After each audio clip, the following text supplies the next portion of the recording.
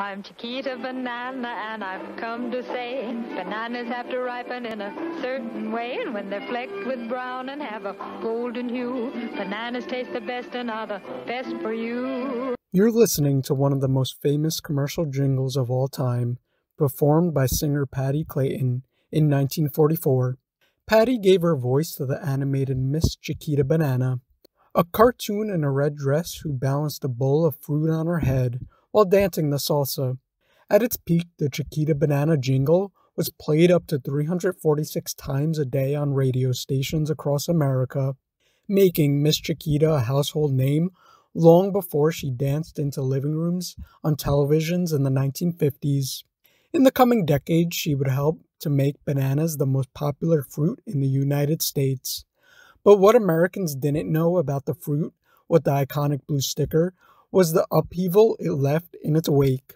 Chiquita's original name was United Fruits before rebranding and was an extremely powerful business in South America. So powerful that it had great influence over the local government. For the first half of the 20th century, Chiquita poured investment capital into Guatemala, buying the country's productive land and controlling shares in its railroads, electric utilities, and telegraph industries. As a result, the Guatemalan government was subservient to Chiquita's interests, exempting the company from internal taxation and guaranteeing workers earn no more than 50 cents per day. At the time of the 1944 Guatemalan Revolution, Chiquita was the country's #1 landowner, employer, and exporter. Peter Chapman writes in Bananas, his insightful history of the company, more powerful than nation-states, a law unto itself, and accustomed to regarding the Republic as its own private fiefdom. United Fruits essentially invented not only the concept and reality of the Banana Republic, but also, as Chapman shows, the concept and reality of the modern banana. If it weren't for United Fruit, he observes, the banana would never have emerged from the dark, then arrived in such quantities as to bring prices that made it available to all today.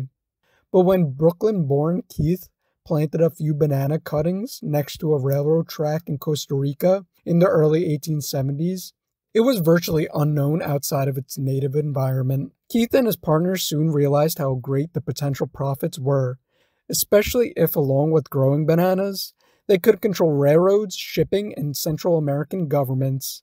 And to that end, Keith ended up marrying the beautiful daughter of Costa Rican president. Only then did they set out to turn the banana into a product for the masses. Until its demise, 100 years later, United Fruit controlled as much as 90% of the market. Still, that is not to say there are no echoes of United Fruit today. Chapman could have noted, for example, that the company's successor in the banana business, Chiquita Brands International, has admitted to paying nearly $2 million to right-wing death squads in Colombia, and the blowback from United Fruit's way of doing business still haunts Latin America. Guatemala was once one of United Fruit's most treasured possessions, but now is in a state of instability and mass poverty.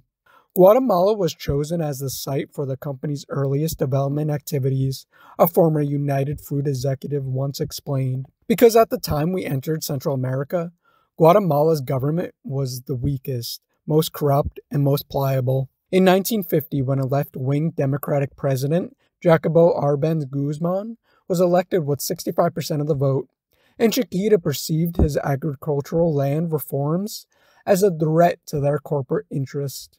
Chiquita, with the help of the father of the modern public relations, Edward L. Bernays, waged a propaganda war and managed to convince the American public and politicians that the president was secretly a dangerous communist who could not be allowed to remain in power. With McCarthy-era hysteria in full swing, President Eisenhower secretly ordered the CIA to overthrow the democratically elected president in a 1954 covert operation. The CIA armed and trained an ad hoc liberation army under the command of exiled Guatemalan army officer and used them in conjunction with the diplomatic, economic, and propaganda campaign. At the time, the American public was told that Guatemala was undergoing a revolution. The CIA's involvement was long suspected, and fully revealed when the agency released thousands of documents in 1997. During this time, a young Argentinian traveler named Che Guevara happened to be in Guatemala when the overthrow was going on. After that, Che told his mother, "I left the path of reason," and so too did Latin America. That day marked a turning point, the end of a hopeful age of reform, and the beginning of a bloody age of revolution and reaction. Over the next 4 decades, hundreds of thousands of people, 200,000 in Guatemala alone, were killed in guerrilla attacks, government crackdowns, and civil wars across Latin America.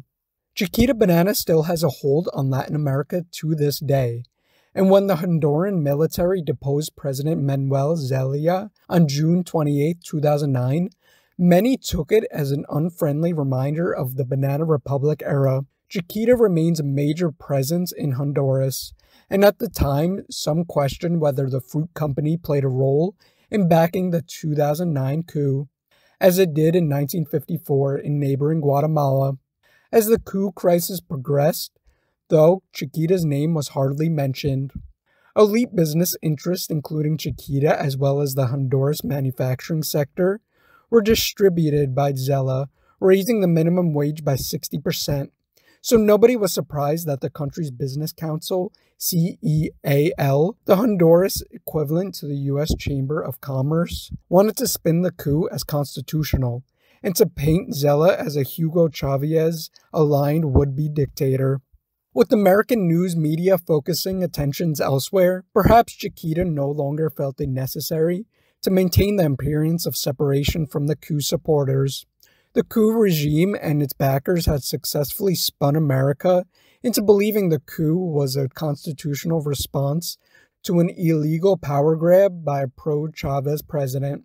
Most who were following the story, including policymakers, had accepted Zela's removal as legal, and the Banana Republic allegations had faded from the limelight. However, with increasing political violence, oppression, and human rights violations at the hands of the post-coup government, and Chiquita's apparent connection to the coup supporters, perhaps Honduras really has become a banana republic once again.